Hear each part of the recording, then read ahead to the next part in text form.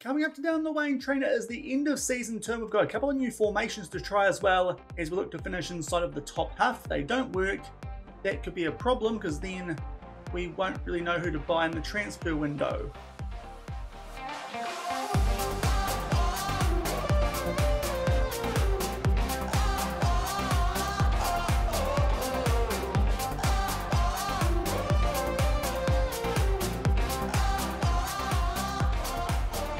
Hello everyone and welcome to episode number 20 of the Waine Train here on Sean Does FM with Plymouth Argyle. I hope you're doing well, and coming up today we played 2 of our last 3 games on camera in our first season up in the Premier League, both at home. First up, we take on Manchester United, a team currently on the brink of securing a Europa League spot, and off the back of that and taking on Leeds United away from home, we then take on Everton to finish up the season. Should also get our transfer budget and get through the end of season review as well. So if you're looking forward to that coming up in today's episode, the end of season 2, then do remember to go down below, leave a thumbs up on the video, and if you haven't done so already and are enjoying the series here on the channel, also consider hitting that subscribe button and turning that notification bell on as well. It is greatly appreciated. But off the back of yesterday's episode, where our poor form, it did continue as we took on Aston Villa and Newcastle. If you missed that episode, I'll leave a link to it over in the top right corner. At the end of that episode, I did just spill a little bit with our gegenpress and move it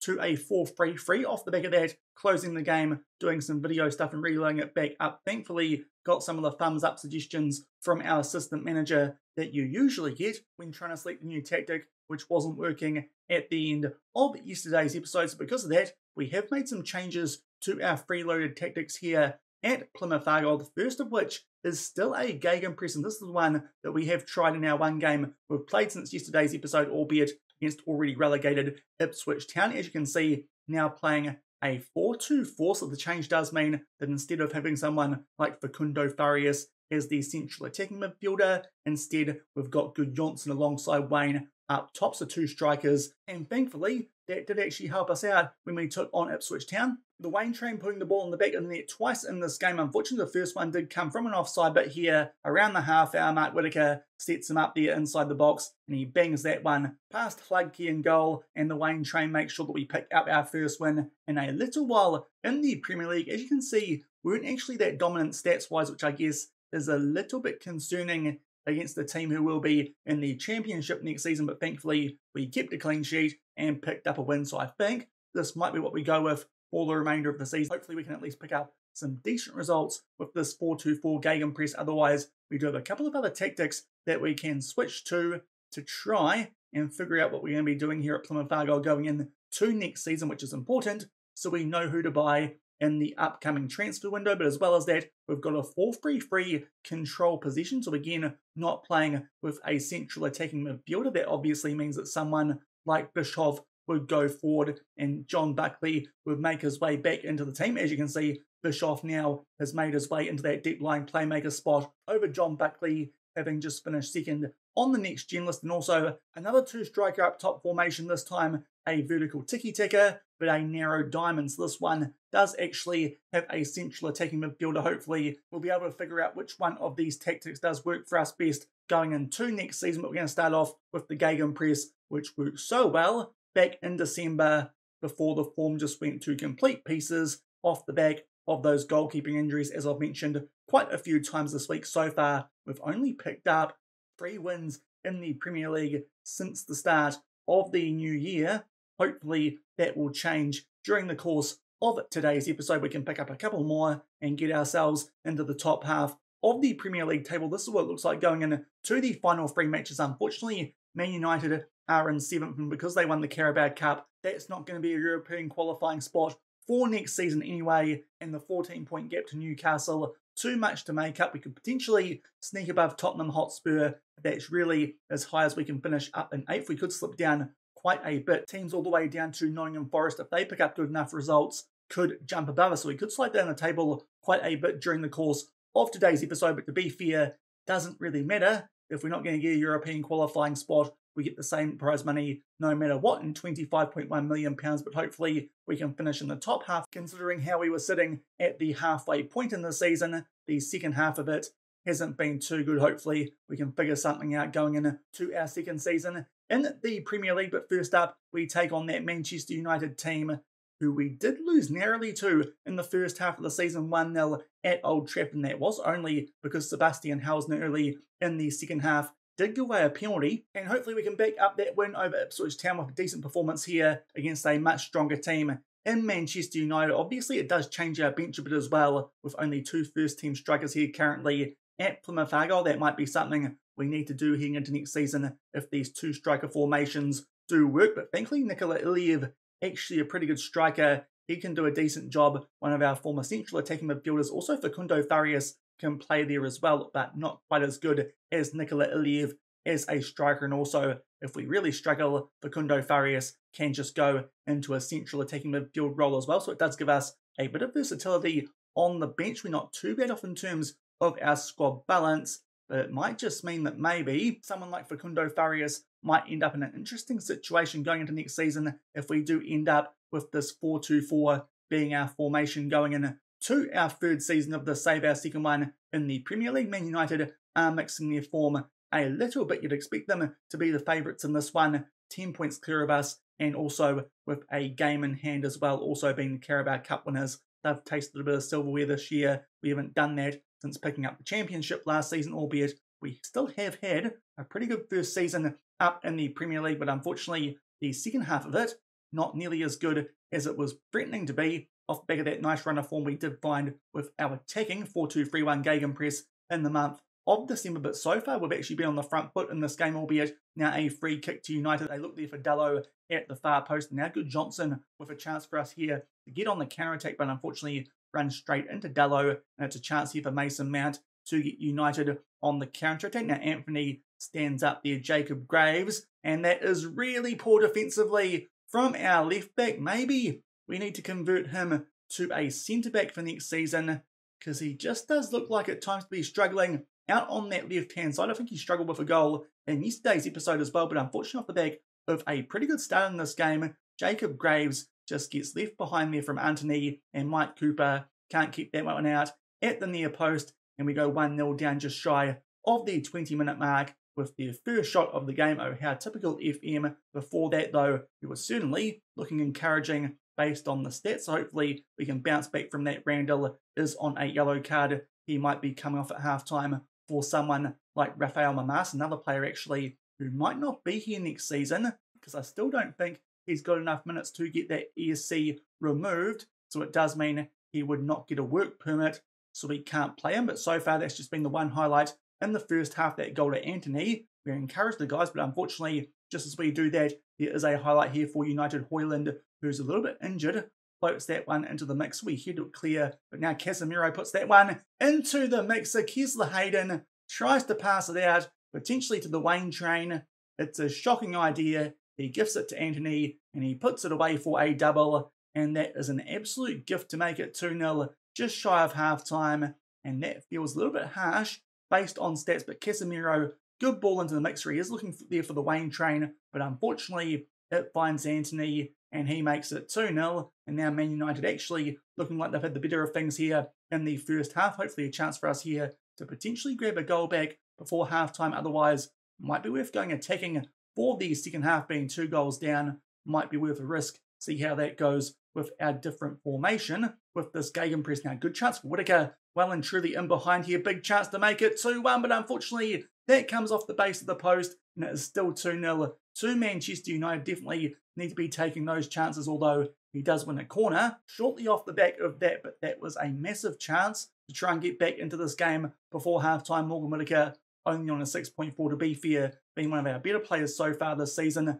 in this save, but unfortunately, he hits the post. That will be that for the first half. And we go into the sheds 2-0 down, which is a bit disappointing, albeit they are a good team, Manchester United. But did feel like that we started that first half off pretty well until Anthony got that first goal by skinning Graves, and then absolute giveaway there before half-time. Now we're going to go attacking for the second half. Also, Mamas can come on for Randall on that yellow card. Also led for a struggling Kesler Hayden, who did make that mistake. And also, we might just chuck Reece Williams onto a central defender like we were doing with our old gegenpress. Don't know if the ball-playing defenders work too well for us here at Plymouth Argyle. And also Ian Pervader, he can come on for a struggling Morgan Whittaker who did miss that big chance late in the first half. We'll try and pump the guys up here and give them a bit of belief going into the second half. Hopefully, we can at least grab one goal back and make this a bit interesting. Otherwise, that will be concerning because we were scoring lots of goals with our old 4-2-3-1.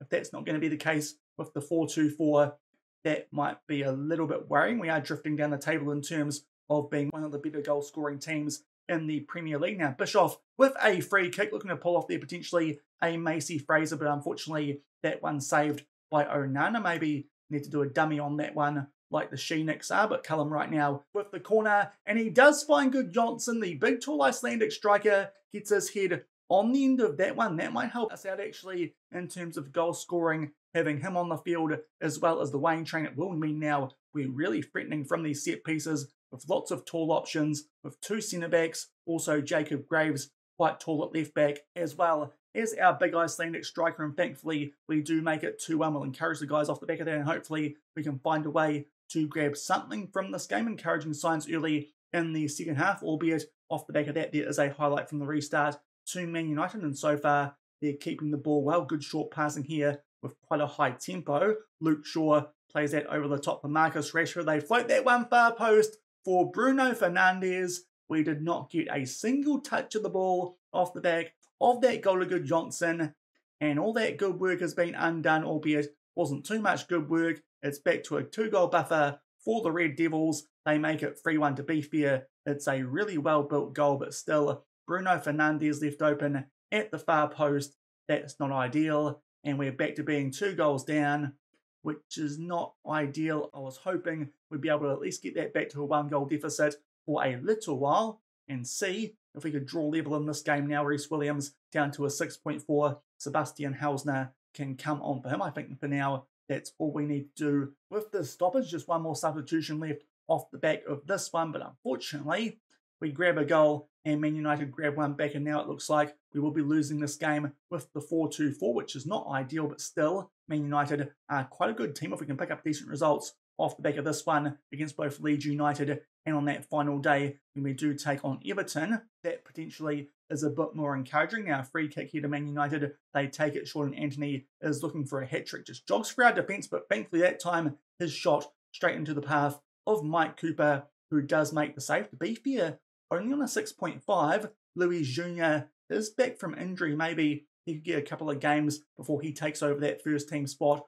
for next season. Also, we're going to bring on here Jake Buckley for a red-hearted Tom Bischoff, and also we might just drop back our defensive line to standard. That is something I usually like doing with my teams, but so far in this save, haven't really needed to. The high defensive line seems to have worked pretty well, and at the moment, we're keeping things pretty solid at the back, and actually stats-wise, this game is pretty even, but unfortunately, a couple of poor goals that we do concede, especially that one just before halftime, Kesler Hayden gifting the ball to Anthony to make it 2-0. That was a big difference maker. We grabbed one back early in the second half through good Johnson. Also could have grabbed a goal back late in the first half through Morgan Whittaker, but unfortunately, off the back of grabbing that goal back, Bruno Fernandes puts one away at the far post, and we suffer a 3-1 defeat to Manchester United at home park. We'll tell the guys, not really good enough, but to be fair, stats-wise, wasn't too bad. Hopefully, if we stick with this tactic, we can perform better against teams below us on the table, like Leeds United and Everton. We'll come back shortly, show you guys highlights from that Leeds United game before we play our final game of the season, and hopefully pick up a win with the 4-2-4 against Everton. And we are back with the highlights from that game that we did play before our final day clash against Everton. It was away against Leeds United. We actually got off to a good start in this game. Tom Bischoff with a nice finish there into the top left corner, albeit did take a bit of a deflection. We held on to that 1-0 lead for most of the game with a standard defensive line from the get-go, but unfortunately there, Harrison somehow gets in behind our defence and pokes that one home past Luis Jr. in this game. Unfortunately, he won't be available for this next one that we are going to play because he's picked up yet another injury, and also Tom Bischoff picked one up off the back of scoring that first half goal, but a 1-1 draw. And to be fair, overall stats from this game weren't that good, but we were holding that lead for quite a while, so wasn't too worried. But unfortunately, that late Harrison goal does mean that it's only a 1-1 draw. Also, Lutta put one away late, but to be fair, was a mile offside. So we pick up points there away from home, which to be fair, we haven't been doing too much lately with that 4-2-3-1. So I suppose that's encouraging off the back of that 1-0 win prior to today's episode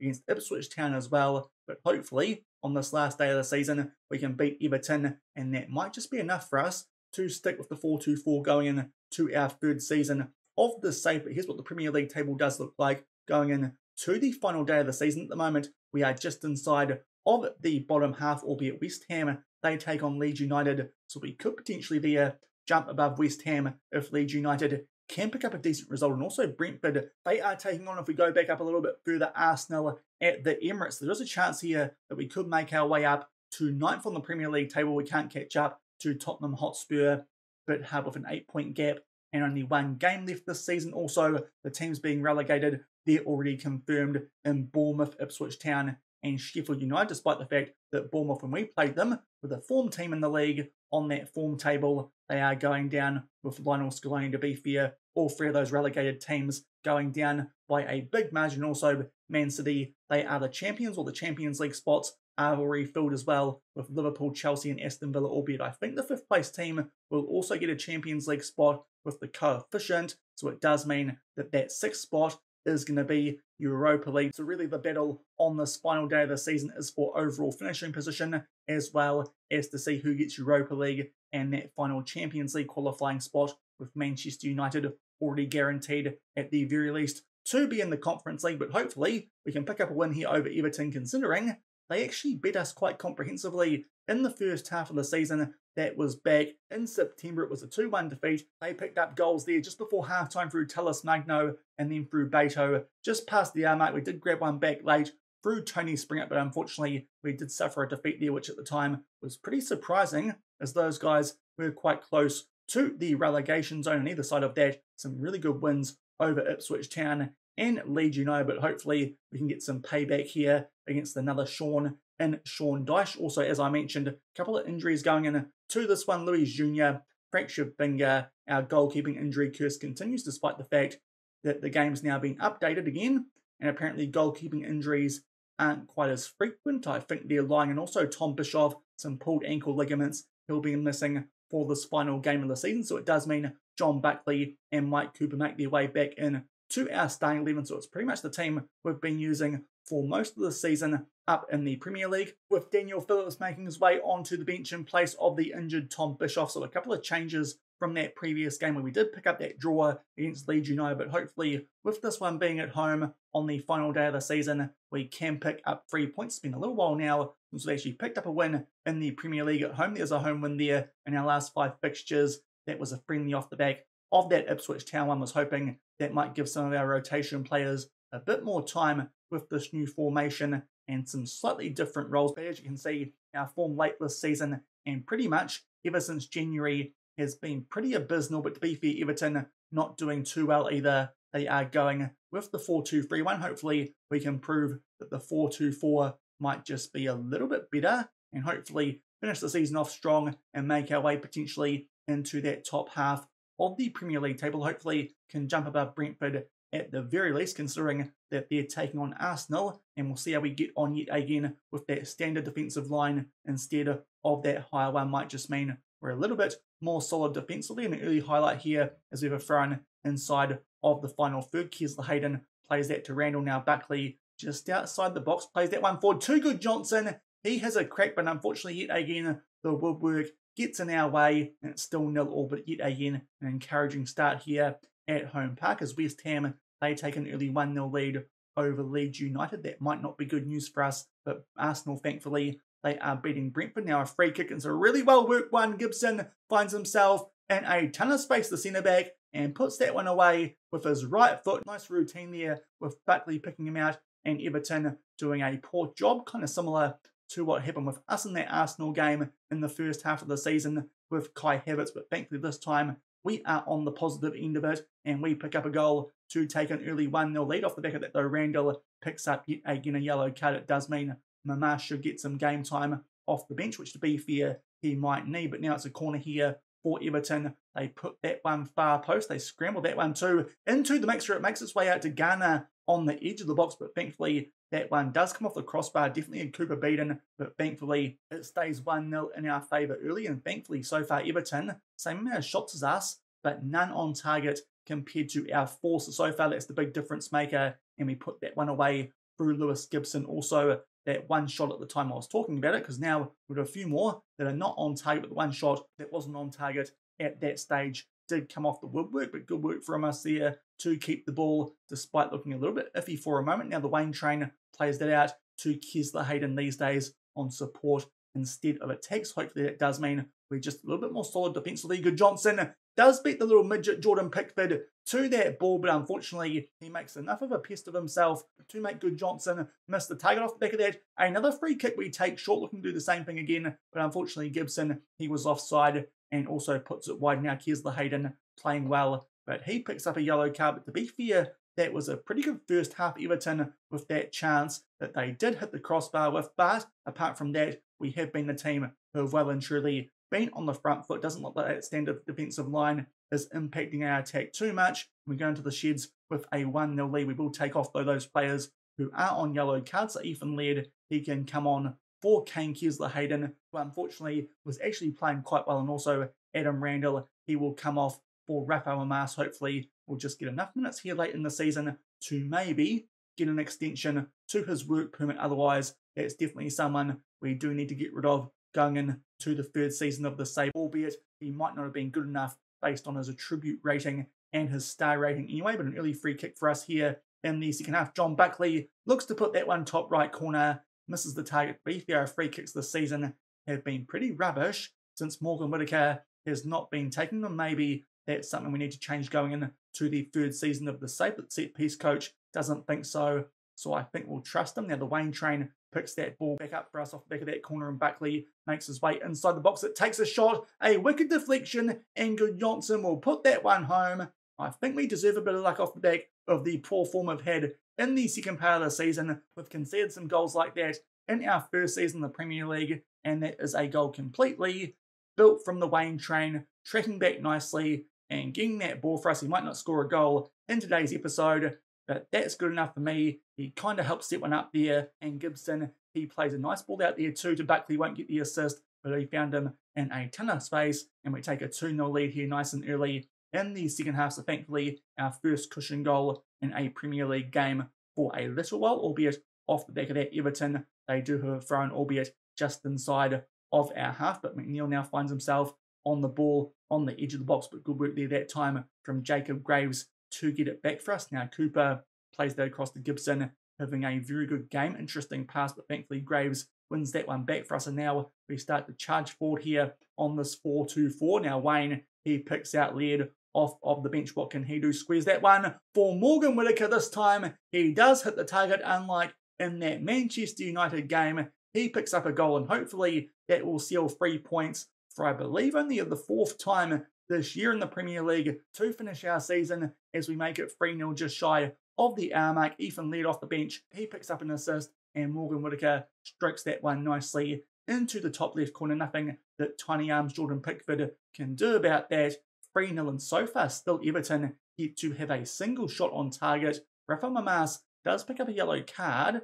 I think we might risk it with him for the remainder of this game, but Tom Springett can come on for Callum Wright, who is down to a red heart. He'll get some game time late in this one, and we'll see if we can add to the misery here of Everton in these last 20 minutes so far. Does look like I'll be the superior Sean on this match day, but now John Buckley down to a red heart. Daniel Phillips can come on for him. Still think we can save up that last sub for when someone else does go down to a red heart. Rafa Mamas will keep as the ball-winning midfielder, seeing as he doesn't look any better in that deep line playmaker role. And now Jacob Graves goes down to a red heart. Our last sub, Sebastian Helsner, he can come on it right back. Ethan Laird can make the switch out left, but so far, very good performance. Eventually Everton, they do get a shot on target, but not much XG from it, so it looks like a very comfortable win on the final day of the season. It looks like it's going to be enough for us to jump up to 9th, as we were hoping. Of course, our goal differential still quite strong here at Plymouth Argyle, but thankfully we do pick up a win to end our first season in the Premier League with the 4-2-4. Some encouraging results. Only lost that one game since we did switch to it to Manchester United first up in today's episode, and even then We kind of gifted them a goal in that game at least, but it's a good result to end our season here at Plymouth Argyle. I think that does mean we are going to secure a top half finish in our first season up in the Premier League. We'll just guarantee that and get through this post-match interview, but it does look like the 4-2-4 could be the way to go going into our second season in the top flight. We finished 9th off the back of a 3-0 win over Everton. We'll come back shortly once we get our transfer budget for next season. So thankfully a win on camera for the first time in a little while to end the season here at Plymouth Argyle, the second one of the save and our first one up in the Premier League. Off the back of that, a couple of awards. Erling Haaland, considering he came from the winning team in Man City, he picks up a lot of awards in the Premier League, and also Edison, he picked up the Golden Glove. But we do have our budget here at Plymouth Argyle. It was guaranteed to at least be 16 million, and also we do have some loans. One of them's a optional future fee of around £7 million for Ryan Hardy, and the other one was mandatory, just under 5 million for Bali Mumba. So there will be some extra funds added to this transfer budget potentially once we do tick over into the start of the actual transfer window. But the budgets that we have for our second season in the Premier League, to be fair, quite similar to what we had here last season. £42 million give or take, and a wage budget that gets bumped up to £750,000 a week. What that looks like if we go over to the scouting page, it does mean that our wage budget hasn't actually been bumped up by a heap, but it's still enough for us to do some decent business with going into our second season up in the Premier League. I think we're just going to try and improve wherever we can, especially with that change of formation. Could just mean we do need to look at improving some squad depth in a couple of areas that we didn't think we needed for this season, but that's a decent transfer budget to work with at the start of next week. £42 million to spend in the summer transfer window. And just one click off the back of getting our transfer budgets for next season, we have the end of season review here at Plymouth Argyle for 2024-25. Unfortunately this season, no silverware, but to be fair, keeping our spot in the Premier League, it was the main objective. Thankfully we did tick that off. We're actually quite close to European qualification at one point, but that second half of the season, as you'll see soon,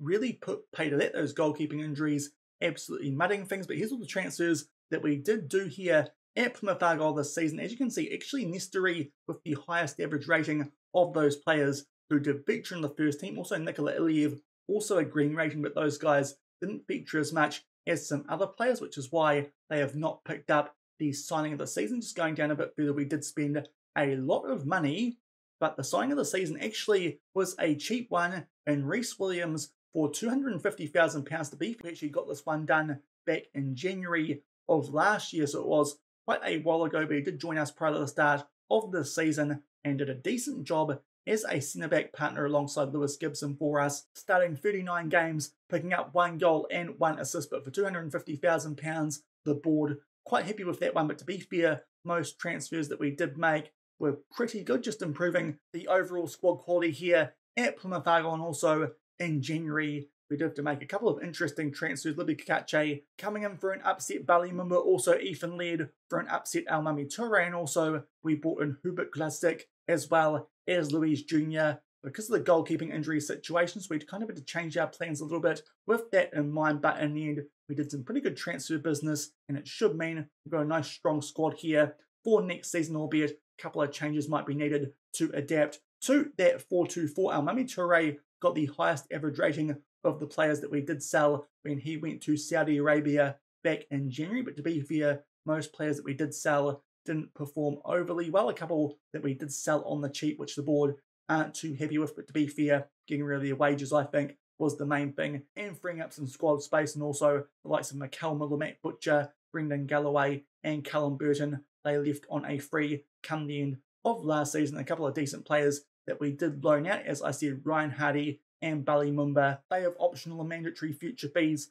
in those loan deals, so hopefully that might top out our transfer budget just a little bit as well. Going forward to this season's results, we finished 9th in the Premier League, which to be fair, for a first season in top flight, isn't too bad at all. We finished a couple points clear of Leeds United and Ipswich Town, the other team that came up alongside us. Unfortunately, they got relegated pretty comfortably, but in terms of our form, it was pretty mixed for the first couple of months of the season, but still, we were doing a decent enough job to be around about mid-table. And then in December, we went attacking late in that Tottenham game at the end of November, and because we did that and adapted that for the month of December, it did mean we had a really strong patch of form, including that big 6-1 win over Liverpool, and we backed it up with 4 more wins. But unfortunately, that Fulham game, as I've mentioned quite a few times, when Mike Cooper got injured celebrating a Ben Waine goal. Of course, we also got a goalkeeper injury the other time we took on Fulham when they hadn't had a shot in the game, so not really too sure what they were doing to injure our goalkeepers there, Fulham, without hitting the ball. But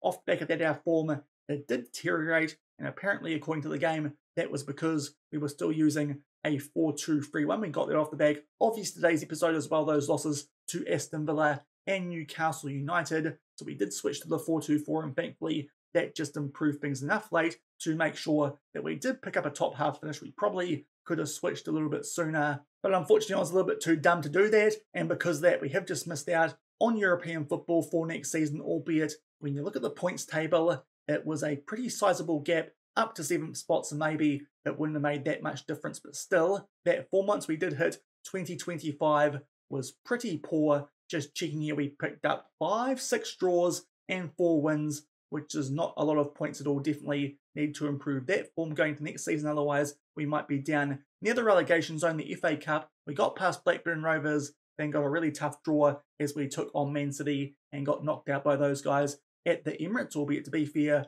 that probably wouldn't have been too bad a payday for us at Plymouth Argyle, despite the fact we are now a Premier League team. And in the Carabao Cup, another tough draw as we took on Brighton & Hove Albion early in the season, and they thumped us 5-2, so didn't do too much in the Cups, but thankfully that did mean we could focus on the Premier League and keep ourselves nice and safe for our first season there. The biggest win, and surprisingly not the match to remember, was that 6-1 win in early December over Liverpool. I think that's the best win that we've picked up so far in this save. You could arguably say that one over Chelsea last year in the Carabao Cup when we were down in the Championship, but apparently a 5-0 win over Leeds back in September. That was the match to remember, to be fair. Quite a comprehensive scoreline against the team who did finish just behind us in the Championship last season, and the goal of the season came back in November in a 1-1 draw with Newcastle, scored in first half injury time by Callum Wright. Just seeing the stats from this game and really not too sure how we didn't win it, but just coming into half time, for some reason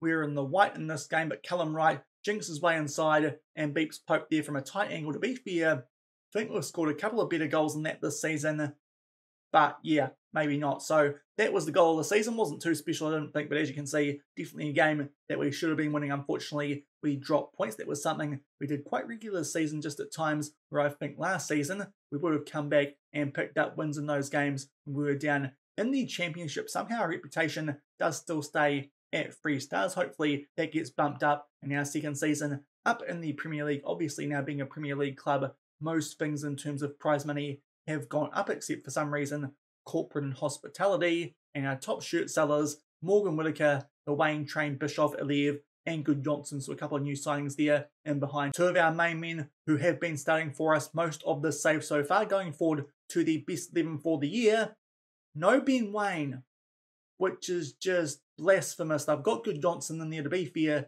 he did score the same amount of goals and in less games, so I guess that makes sense, but still, got to have the Waine Train up front. But apart from that, it does look pretty much what we played with our 4-2-3-1 before we changed things very late to that 4-2-4, and going forward to the accolades. Now, some of these are from the Championship last season, like me picking up the Manager of the Season down there, but we did pick up the Manager of the Month back in December with that great run of form that we did have before that Chelsea game, and also still some Championship awards here in the overall competition awards for our players. Ben Waine, the top goal scorer in the Championship, and also Morgan Whittaker and Kane Kessler-Hayden. They picked up awards, but the one that got picked up this year was from the Waine Train. He was the Oceania Footballer of the Year, so that's quite good, despite the fact he was nowhere near prolific as he was last season, but no doubt that would have taken into account somewhat his goals from the second half of the Championship season. But the club awards, Player of the Season, Young Player of the Season, they both go to Morgan Whittaker with a 7.1 average rating you saw before signing of the season, and the goal of the season, the top goal scorer, it was shared, but thankfully it does go to Ben Waine on this, so he does pick up 1 club award this season. Most assists, Morgan Whittaker, he picked up 10 to go alongside his 11 goals, and he also picked up 6 Player of the Match awards and some record breakers on the right hand side. Mike Cooper with most clean sheets in this season. That won't be the case next season, I think, because Luis Jr. will be starting over him. Also, Morgan Whittaker, most Player of the Matches in the season. Worst discipline, Adam Randall. that's just the ball wing midfielder thing, and the highest transfer fee paid and received Kane Kessler-Hayden paid with £20 million to be fair. That might have been a touch overs on him, and also Almami Toure, $4 million coming in. Hopefully we might break that one in our upcoming transfer window going forward to history in the making. The middle of the season, definitely the key point. That meant that we were pretty much safe from there, and thankfully we were, because the second half of the season was absolute dog poo. And going forward to the manager timeline, to be fair, not much has happened here this year in game. As you can see, it goes back to July when we were spending quite a bit of money, and then going forward we picked up a win over West Ham late back in December. But apart from that, it's mostly about lots of money that did come into the club through transfers, and it does kind of make sense considering we had a mid-table finish without winning anything. And that is it for the end of season review. And going down a bit further, our overall best 11 so far here at Plymouth Argyle, and thankfully the Waine Train's in this up front. We've still got Mike Cooper in goal, Billy Mumba at left back. That's a bit awkward, he won't be here next season. Gibson and Plegazello at centre back, another player there in Plegazello who won't be here next season. Kessler-Hayden at right back, Randall in defensive midfield alongside Jordan Helton,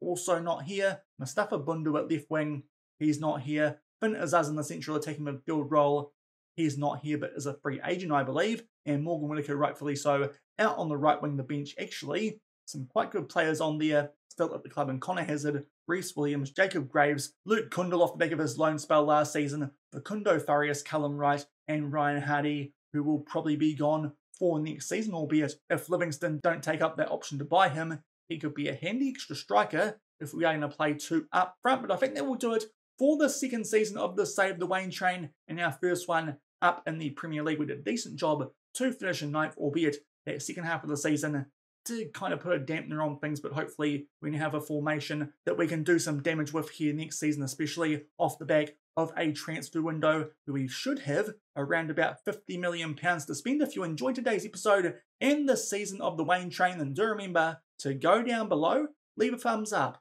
on the video, and if you haven't done so already and are enjoying the series here on the channel, also consider hitting that subscribe button and turning that notification bell on as well. We'll come back at the start of next week with a transfer recap and probably our first game of the Premier League season. Not too sure who that's against yet. Have to wait a little while till we do get the fixtures, but until the start of next week for the third season of the Save, our second one in the Premier League. Hopefully this time we can maybe get some European football come the end of it. Thank you very much for watching. Keep on keeping on, and I'll see you then. Cheers.